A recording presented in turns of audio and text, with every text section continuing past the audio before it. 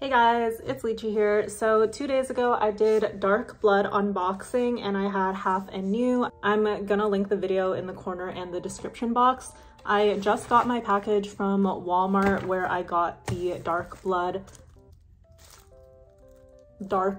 ENGENE version. I accidentally ripped the corner of the package when I was getting it out of the bag, so I'm sorry about that, but I will do another unboxing. First of all, before I open this anymore, I high-key thought I got scammed because the size is different from the other Dark Bloods.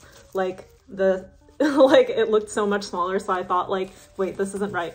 But then I remembered that there are 3 versions of the Dark Blood like of this size, and the one that I am missing now is and I'm missing one called Full, which is like a darker blue than this one, and this is actually just the smaller CD version. So we're all good. I still think it's real, hopefully. I don't know.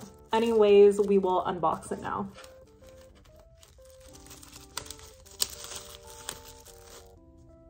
Unfortunate, but this one also has like kind of a defect here.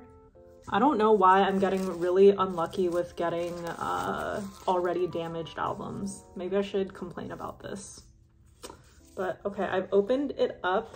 This is like just like this. It looks like also a book, and whoa, my photo cards fell out already. Whoa, a sticker. Bite me. And it's so reflective. You guys can literally see my phone camera and tripod.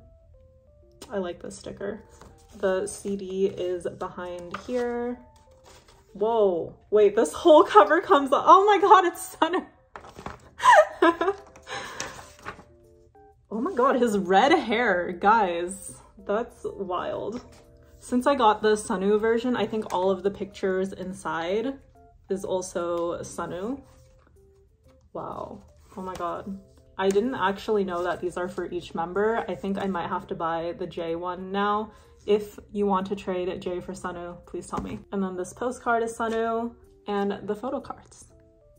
So yeah, Dark Blood ENGENE version, I got Sunu. I like it, but I just want J more. So if you want to trade, please let me know.